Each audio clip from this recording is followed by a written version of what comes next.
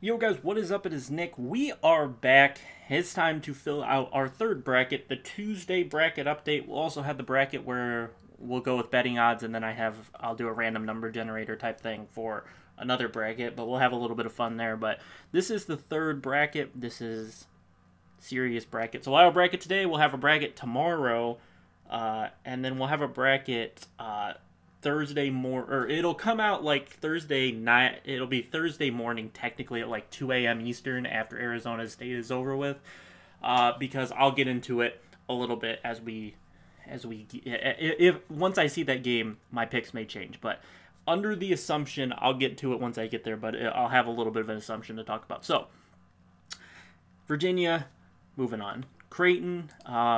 I'm going to take the Marcus Foster revenge narrative against Kansas State, and then the health of Dean Wade and Barry Brown, I think is going to be a real issue for Kansas State. So I think Creighton gets it done. Still sticking with my Davidson pick, the high flying Davidson pick against Kentucky. I think Davidson lights it up from three, like I've said, and pulls off the upset there. Arizona gets it done against Buffalo. Arizona, one of my favorite teams in the tournament. We'll talk more about that. I've been thinking about the Loyola, Illinois,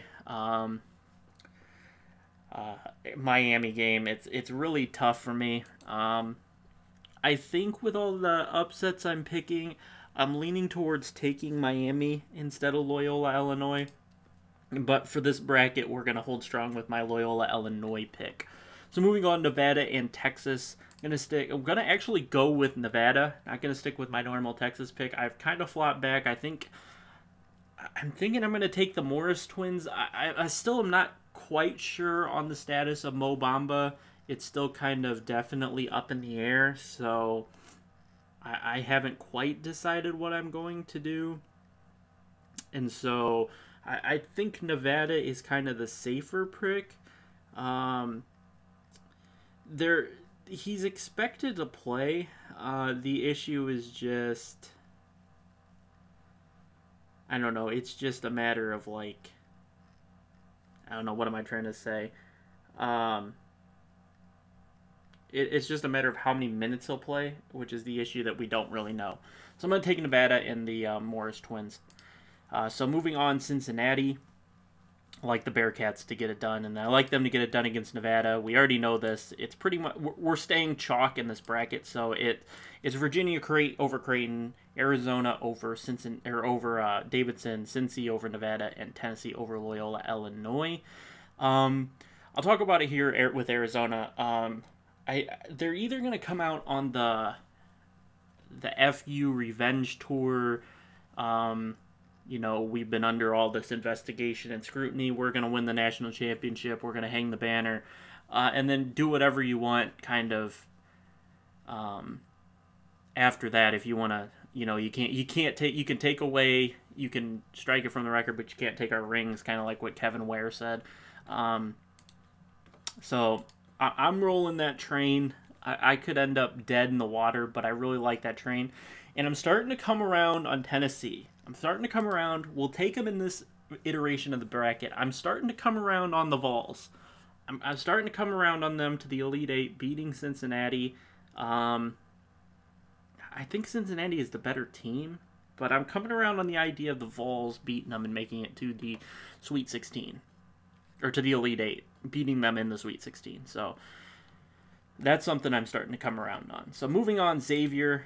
I still like Michael Porter with a week to get it done against Florida State.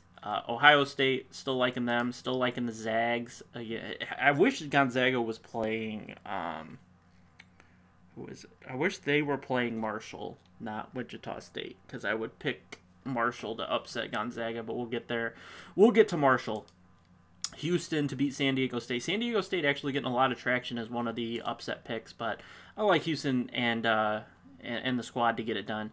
Michigan over Montana. Still sticking with my Providence Ed Cooley pick to get it done against Texas A&M.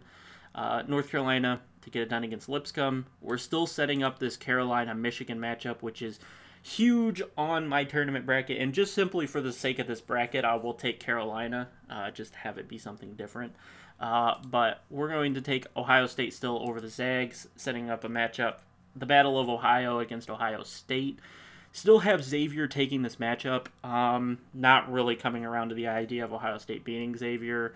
I do like Ohio State. The more I've looked at it and the more I thought about it, I do like Ohio State, but not going to take them over Xavier. So like I said, I'm going to take North Carolina in this bracket. Go a little different than the Michigan pick that we've been doing the whole time. So moving on to the East Regional bracket, like Villanova, and then I still like Virginia Tech. I like Buzz Williams to get it done against Colin Sexton. I like West Virginia, and more I looked at Marshall, I think Elmore is one of those players, we've had, I don't know, I can't remember all of their names so well, but we had Thomas Walkup for Stephen F. Austin when they went on their runs. We had Giddy Potts for Middle Tennessee. We had, I know, was it Middle Tennessee also had Upshaw, but it was Giddy Potts. We had R.J. Hunter for Georgia State. Trying to think of the other upsets. They always had someone. Marshall has Elmore. I think once they pull, I think it's kind of something no one's talking about is Elmore, and more I looked at it, I actually do think they'll pull it off more now than I did before. I was just picking it because I wanted Marshall to win, and it cost me like a whole 10 points if they lose. But I actually do think more and more as I do this, I think they have a chance for the upset. I like Chris Chiozza in Florida, like I said, to get it done. That's going to be a popular pick with UCLA beating Florida, but I think Chris Chiozza and company get it done. Arkansas and Purdue still holding strong with those picks, so pretty much chalk still here over here. And there's not much going to change my opinion here.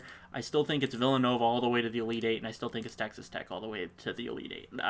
I just really like Keenan Evans. I think he takes care of business. I like Purdue to beat Arkansas. I am coming around on Arkansas a little bit, but I don't think they get it done against Purdue, and I like West Virginia to beat Marshall. I like West Virginia to beat Wichita State, too. It'd be an interesting game. Javon Carter versus Shamet and Shaq Morris versus Kanante. I think Dexter Miles would be the key in that game, but I do like West Virginia to get done either way. Moving on to the Midwest region, we have Kansas. I like them to get out of it. I like Angel Delgado and Seton Hall.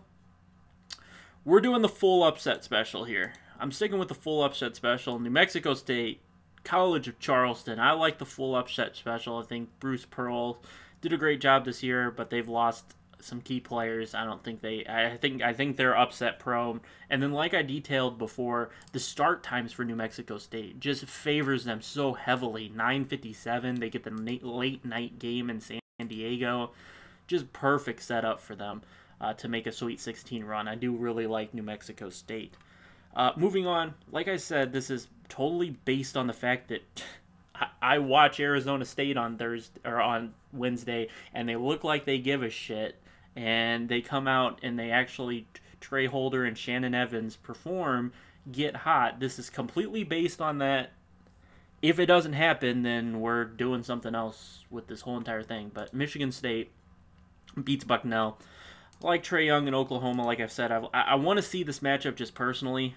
I actually do think Oklahoma takes care of Rhode Island. I feel like they have something to prove, so they'll get a win. Not that you winning one game proves anything to anybody, but people think it does. So, still think they get beat by Duke. We'll come back to this. Already moved New Mexico State. Kansas has like the easiest route to the Elite Eight. It's so easy, especially if this upset happens. They have to beat Penn, Seton Hall, which shouldn't give them much trouble, and then New Mexico State. I mean, come on. But I'm going to take the high-flying Arizona State. They have shown the ability. They beat Kansas at Kansas. They beat Xavier. They have the talent to do it. It's just a matter of are they hot or are they not. For the first 16 games of the season, they were smoking hot. For the last, 14 or so, they were ice cold. So what Arizona State do we get in Dayton? Do we get 40-point Trey Holder, or do we get like 13-point Trey Holder and Shannon Evans and they go home? It's just a question of which one do we get. Do we get the 40-point Trey Holder and 25-point Shannon Evans, or do we get just shit? So I'm taking them to the Sweet 16. If I like what I see on Wednesday, that's what I'm doing. I'm going to take them there. I'll probably have a bracket tonight. I'll talk about another bracket the kind of safe one that I'm going to insert. I'll record that one after this one. The kind of safer one, because I have brackets that are due tomorrow. And so so obviously I need to have some brackets ready. And then I have some brackets due like before tomorrow like night, before I'll get to see Arizona. So I have some brackets due for that. So I'll show you guys what I'm going to do for those, just to be a little bit safer. So I still have the same Final Four. It's not the same, I guess, because I'm taking North Carolina. But like I said, I have North Carolina or Michigan. Whoever wins that game is going to the Final Four. And so we still have Villanova, Duke, Arizona, North Carolina, and the Arizona FU tour continues all the way to Villanova. But I'm standing strong with my Villanova pick. I mean, I know they're perennial number 1 and 2 seed chokers. UConn, NC State, Wisconsin. It just feels like they screw me every year, but this is the year. We're doing it this year. This is going to be like 2016, not like 2013, 14, or 17. We're doing it this year, Villanova, but I'm sticking with my score. I like my score for this game, 82-77. I do like that score, but that's going to do it for this.